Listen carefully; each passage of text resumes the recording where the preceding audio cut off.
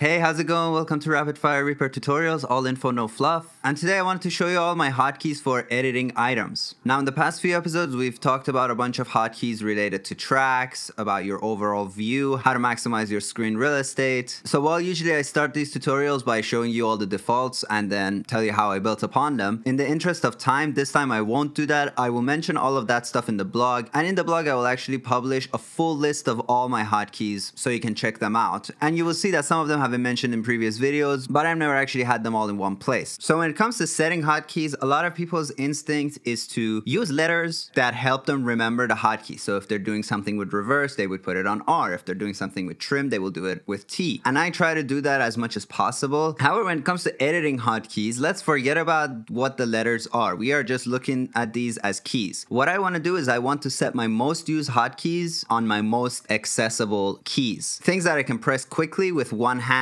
and without having to look down at my keyboard. Most of these keys for me fall into what I'd like to call zone 1. So zone 1 starts at escape all the way to F4 down to B, of course including the space bar. When we're typing things, our left hand is on this zone, our right hand goes next to that, kind of around this area, what I like to call zone 2. But when we're editing, we have our dominant hand, for me it's my right, on our mouse, and our left hand is laying in zone 1. All these letters, Q, A, Z, W, S, X, all of this stuff that's around here, I think are our most easily accessible keys. I also try to put similar operations either on adjacent keys, or I would put them on the same key with different modifiers. So hopefully this logic makes sense to you. So I have an audio file right here, and if I press tab, my edit cursor will go to its beginning and select it. I've shown this before. All the links to stuff that I've covered before will go in the description, so don't worry about it. And from here, I have S set to split items at mouse cursor. So this doesn't care about where my edit cursor is. If I want to make a bunch of chops to my audio, I can just do it really quickly. It will also select the right item. So whatever item is selected, it'll split them into two items and then select the right one. With any item selected, I can put my edit cursor anywhere, and if I press A, it will trim the beginning of that file to the edit cursor. So before, after. And then the same way I have D, trim the right edge of the item back. So before, after. So if I want to, for example, get rid of this little bit, I can hit S, click here, hit A, it's gone. From there, I have my Q and W to move stuff left and right by grid size. Now, splitting by mouse cursor is very cool, very quick. However, I can't actually split multiple files the same way. So in the event that I want to split all my files from the same place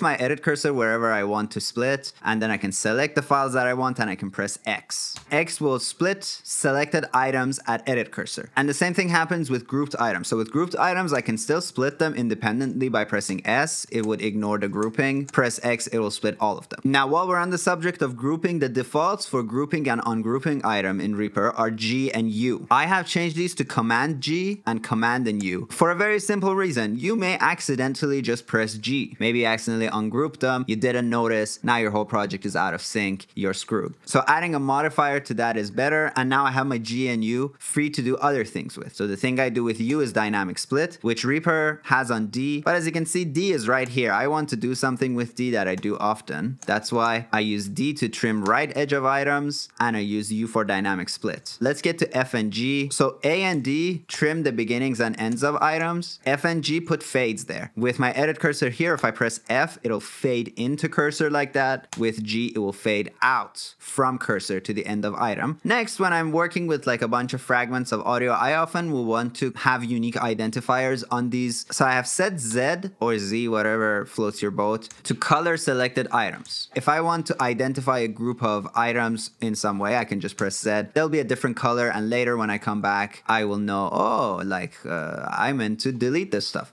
Moving on, I have what I like to call the get over here action. If you're a Harry Potter nerd, let's call it the ASIO action. That's when I want to grab a bunch of files and I want to quickly move them somewhere. So for example, I have a marker here. Let's say I want to move all these items to this marker. I can do it by dragging. Sometimes there'd be items in the way. Sometimes this distance is pretty far. So if all my files were right there and I want to bring them back, it's hard to exactly kind of do it precisely. So I have what I call the get over here action. So I press 1 to put my edit cursor on the marker there. I right drag to get these items and I go get over here, and they get over there.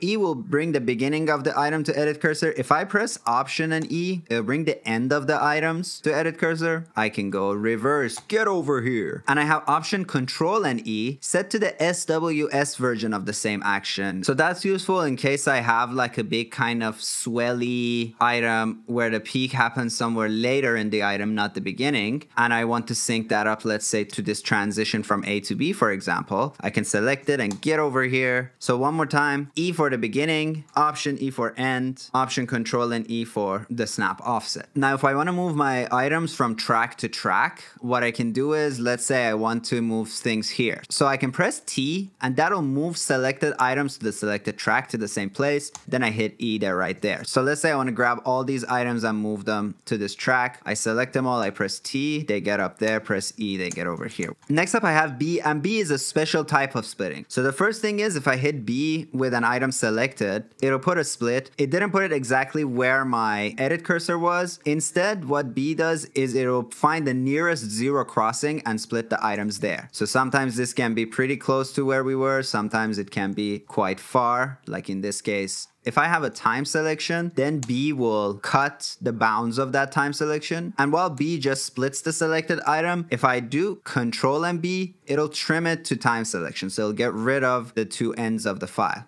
You probably know that V and P open the track envelopes for volume and pan, and that's a toggle. And in case I want to do the same thing for items, I can go Control P and that'll bring up the pan envelope for each individual item. And I can go Control and V and that'll be the volume envelope for the item. And then I have Control and N for adjusting that envelope's pitch. And all of these are toggles. Even without bringing the volume envelope, I can do Control up and Control down to change the loudness of this stuff. And this is cool because while it is in Zone 2, I can still do it with one hand. If I bring my hand over here, use this control on the right side, and just do it, that'll still be pretty quick. You may also find yourself sometimes working with really quiet bits of audio. So here are a couple of really useful default actions. If I go Shift and up, I will zoom into the waveform. This doesn't affect the loudness of this item at all. All it's doing is increasing what is referred to as its display gain. It's just kind of adding a gain to its display. And that way I can know, well, these are not silence areas. There is sound there. It's just really quiet. So Shift up will zoom in, Shift down will zoom out. If you want to get back to where you were by default, you just hold Shift down all the way, because the display gain is at its minimum by default and it goes up by 36 dB. So again, my Control up and down, that is actually adding gain to the item, making the item louder. Shift up and down is just zooming in and out of the waveform. It's not actually doing anything to the audio that you see. So all this fancy stuff aside, don't forget the universal hotkeys that is basically the same across all programs. They all work in Reaper too. Command and C and Command and V for copying and pasting stuff. Command and X and Command and V for cutting and pasting stuff. Command and Z to undo the last action. I could do Shift Command and Z to redo the last action. And then Reaper obviously builds on top of that as well. So with any item selected, I can go Command C, Command V to paste it. But if I hit Command Shift and C, it'll just copy within the time selection. Pasted it there. Similarly, I can copy any item and I can paste it here. I can also go Shift and V, and Shift and V will insert time and paste it there. So it will kind of be like